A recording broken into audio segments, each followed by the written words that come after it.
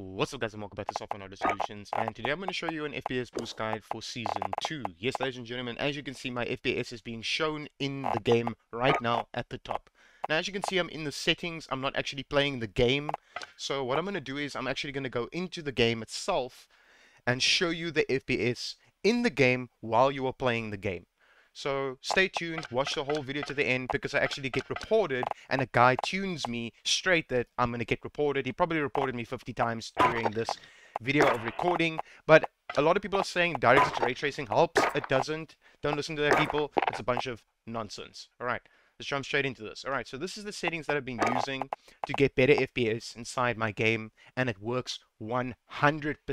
Okay, this is what you're going to need to do. At the analyzing, you're going to turn this off and put NVIDIA DLSS on quality and press escape and check this out. 166, hit about 167 there around with these settings. Trust me, this works. But let's talk about this.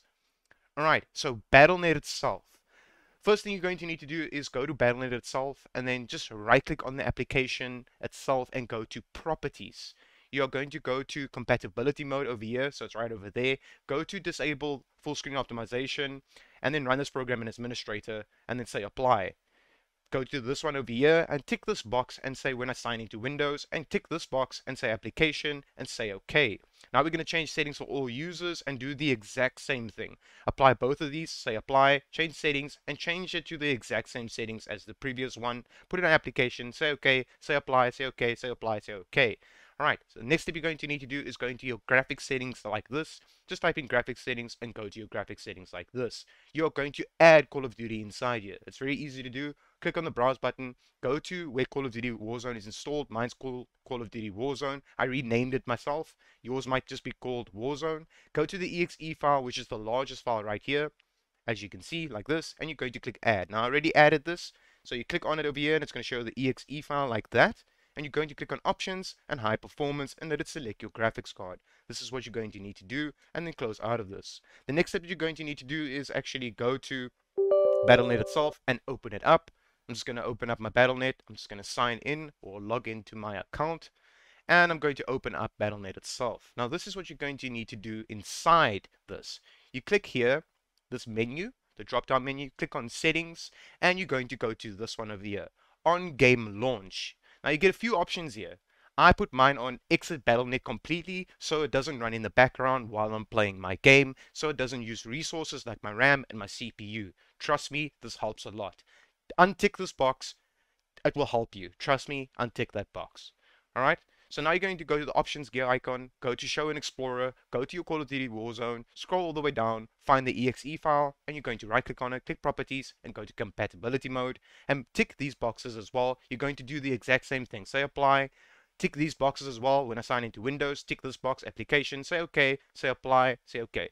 Click these boxes as well. All of these, apply, settings, make sure all of these things are exactly the same for everything. So like you just did previously, you're going to do it for Call of Duty Warzone's EXE as well. Click OK, and you're going to go out of this. Alright, ladies and gentlemen, I'm going to jump straight into Warzone, and let me actually show you the FPS that I do inside the game itself. Alright, ladies and gentlemen, this is a very important step. The installing shaders to optimize performance during gameplay. Let this finish. Do not click play if it didn't show finish. If it doesn't show finish, click on play when it finishes and it says installation complete. Alright, now we're going to jump straight into the game. Alright, I'm in the lobby. So being in the lobby doesn't prove anything. It doesn't prove the FPS inside the game. People want to see what FPS do you do inside the game. Put this on full screen, put this on your monitor, put this on your graphics card, this as your refresh rate of your monitor, put this on 100, don't drop this down. You're actually going to make your game look worse, and you don't want that for your game, so keep it on 100. This one, you are going to enable. You can enable this if you want to cap your FPS depending on the refresh rate of your monitor. So let's say it's 60, you put it on 60. Let's say it's 120, you're going to put it on 120. Let's say it's a 144 Hz monitor, you put it on 144. Let's say it's a 240 Hz monitor, click on 240. Alright, that's if you want to apply that. I put mine off, so I uncap my FPS.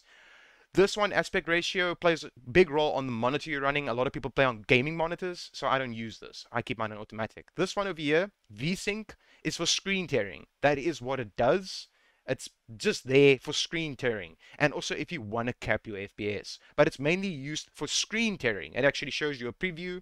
This one over here, you're going to keep on unlimited. I highly recommend changing this from its default settings to 60 so you can actually see the WZ like that, because it's going to help you in the game. Put this on 2.2, disable this, and disable this.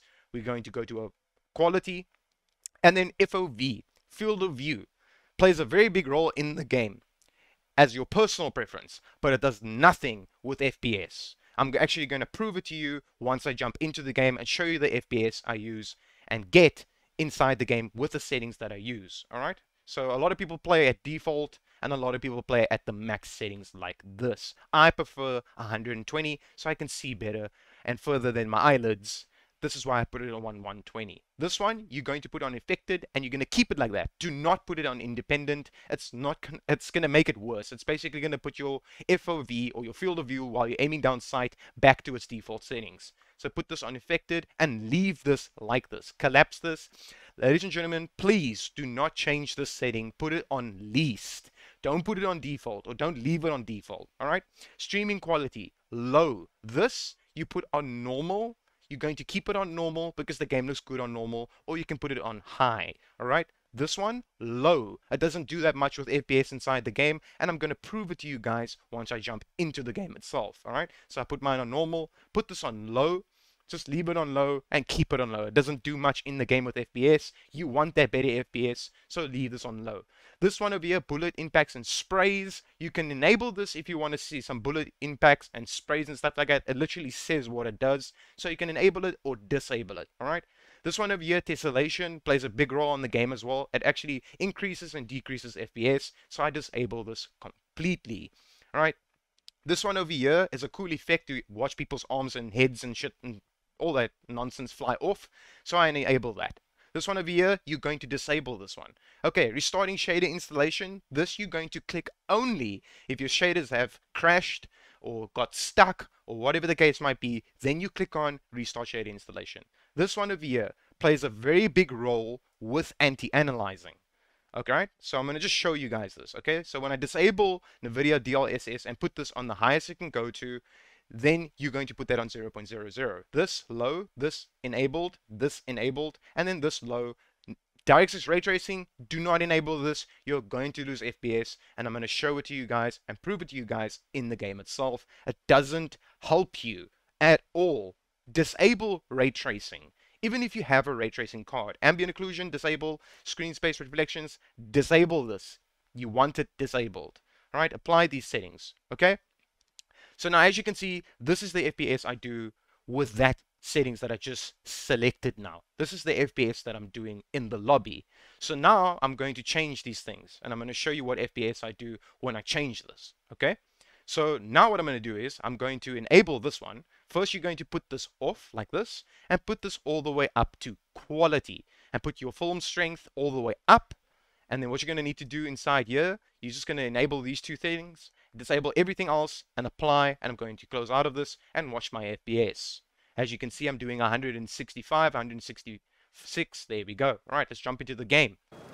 Right, ladies and gentlemen, this is the settings that I'm doing right now. As you can see, I'm doing over my VRAM, and these are the settings I'm using, as you can see. Just look at the settings that I'm using right now.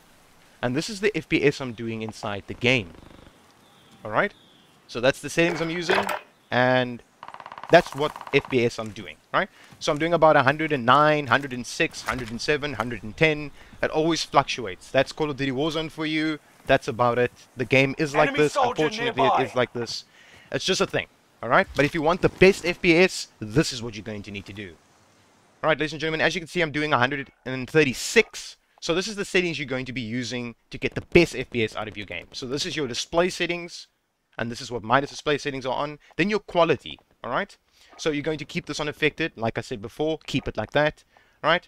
These are the settings that I'm using to get really good FPS in my game. NVIDIA DLSS is on quality, and then everything else is disabled, and this is how it looks. I'm doing 136 FPS. As you can see, 130, 140, that's the FPS that I'm doing, and it helps me a lot inside the game. As you can see, it looks beautiful. The game looks fine. There's nothing wrong with the game. There's no blur. This is the FOV. I'm just going to show you and prove to you that it doesn't affect FPS at all inside this game. Not anymore. Doesn't affect FPS. But if you want to see further than your eyelids, then I highly recommend putting this on 120 and then leave it like this. As you can see, there's no recoil there. That's just me putting down my mouse. Alright. Okay, so I'm shooting. Just shooting with my sniper over here. Just shooting to prove to you guys the FPS that I'm doing with that specific settings. Alright, ladies and gentlemen, better FPS equals better gameplay. Watch. This is another shot.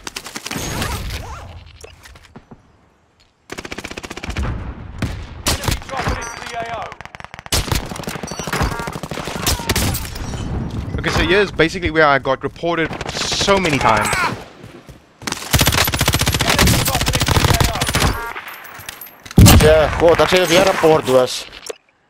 Ladies and gentlemen, if this worked for you, leave a like, leave a comment, subscribe to my YouTube channel if you're new here, and as always, peace out.